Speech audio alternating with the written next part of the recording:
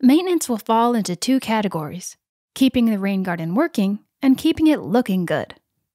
Now let's jump into our year-by-year checklist.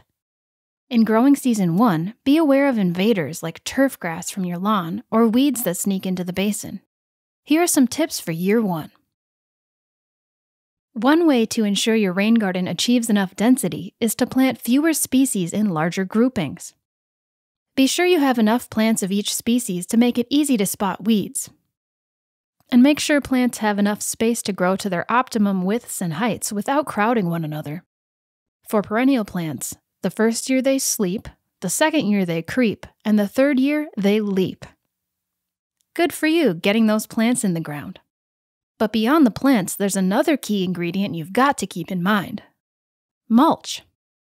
When a rain garden is first installed, typically about 3 inches of double shredded hardwood mulch is applied. It will take plants a few years to mature and fill in the garden, so applying mulch ensures the garden's soil is covered to prevent weed germination. This also reduces water needs for young plants. The mulch will break down by about 1.5 inches each year, so after 2 full growing seasons you'll be down to 0 inches of mulch. But by this time, established plants should fill out the garden. Mulch will be a huge help in keeping out weeds and holding everything in place. It also amends the soil when it breaks down, increasing water absorption. But even with mulch applied, be prepared to lose a few plants in the beginning. A major rainfall could wash away seedlings before they get established. It's a good idea to keep a list or outline a sketch of what was planted, as well as know what the growing stages of each plant look like to properly maintain your garden and only remove plants which don't belong.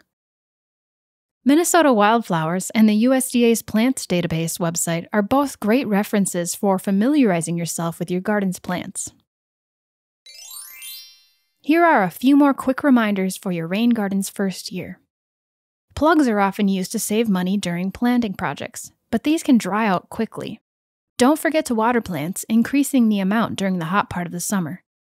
Even native plants need water during establishment. Regularly remove accumulated debris and repair mulch washouts. Wait, accumulated debris? This may sound unappealing, but remember, this is a top benefit of the rain garden. Preventing this gunk from damaging lakes, streams, and wetlands is what it's all about. And not to worry, there are techniques and devices to make this cleanup a cinch. For rain gardens catching runoff from roofs or driveways, often the best tool is a shovel or gardening spade. Carefully shovel out any sediment, leaves, or trash and throw the debris in the garbage.